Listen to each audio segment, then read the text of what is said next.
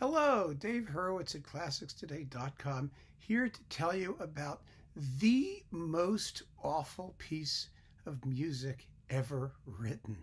Really, I'm not kidding. It's actually the most awful piano concerto ever written, but I think it qualifies as both. It's the Piano Concerto in A minor by Georgian composer Heraclius Djabadary. There he is.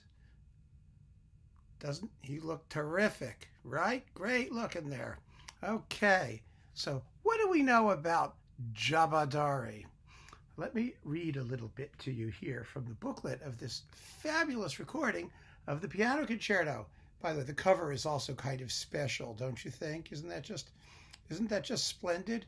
I'm not quite sure what it's supposed to be, but it certainly sells the product, doesn't it?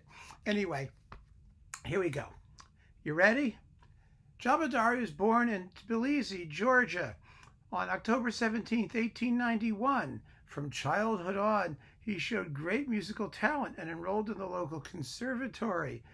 But at the time of the 1905 revolution, he was sent to the Brussels Conservatory, where he studied theory under August Gevaert, of all people. Gevaert, who wrote a huge orchestration textbook, and you know, I mean, evidently he learned nothing under August Gevaert, as you will hear for yourself.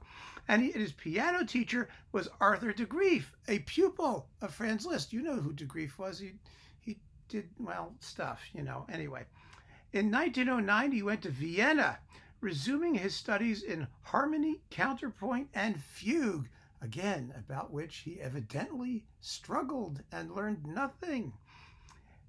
Oh, and he also studied composition with Richard Heuberger, of all people, who gave him good grounding in the tradition of Beethoven, Liszt, and Brahms, which he evidently despised. Anyway, the bottom line is he died in 1937 in Nice, and he wrote at least three piano concertos, this one being his third, believe it or not. I haven't heard the other two. I can only imagine. So, in order to describe how bad this piece is, you have to hear a little bit of it. You'll get a sense of it really from just a brief snatch. It begins with a kind of oriental camel procession. I'm not kidding.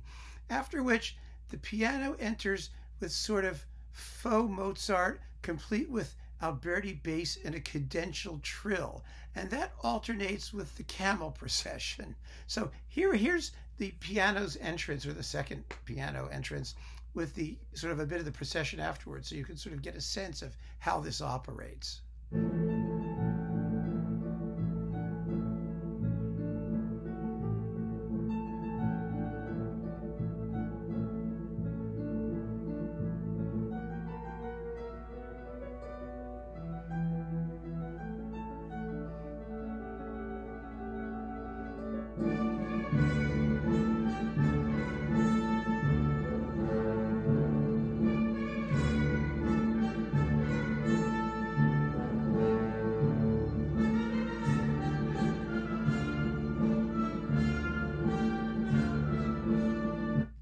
Get it?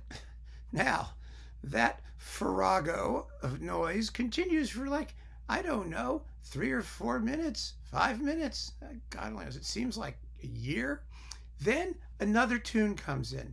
That other tune has harmony that is so puerile, and I mean puerile. I'm not talking about Purell, like the hand sanitizer that we can't find in the stores. I mean puerile, as in idiocy, stupid, ridiculous, tasteless, tacky.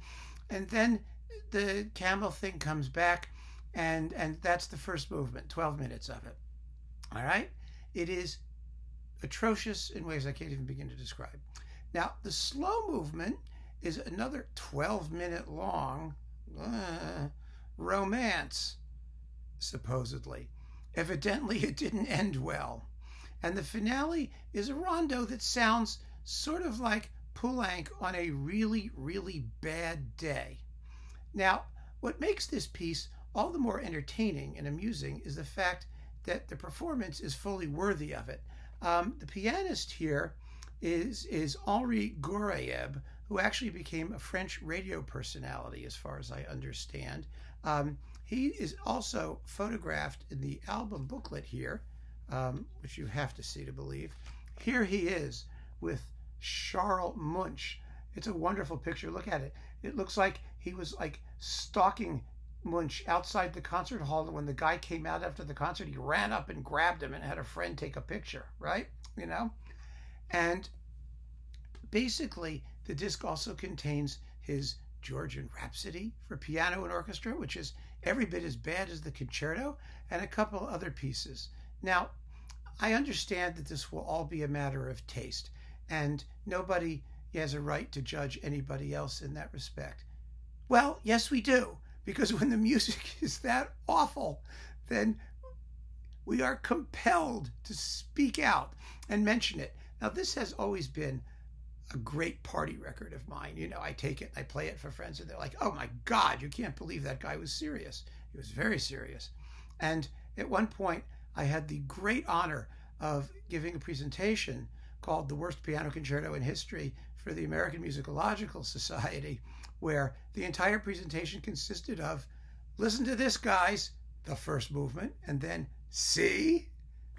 Let me just say that nobody had any argument with my contention. So, this performance with Louis Froment and the Luxembourg Radio Television Orchestra and Henri Goraeb was originally released on LP on a label called Voxy Grave. Now, I don't know that label. There was apparently nothing else on it. And it was released on CD on this label. It was called Quantum. It was distributed by Albany, actually, for a while. I've never seen anything else on that label either. I don't know if it still exists. I don't really care. I do know that if you want to know what is the worst piece of serious music ever written, there's a very good chance that it's the Piano Concerto in A minor by Heraclius Djabadary. And if you can find it, you'll want to have it just because, you know?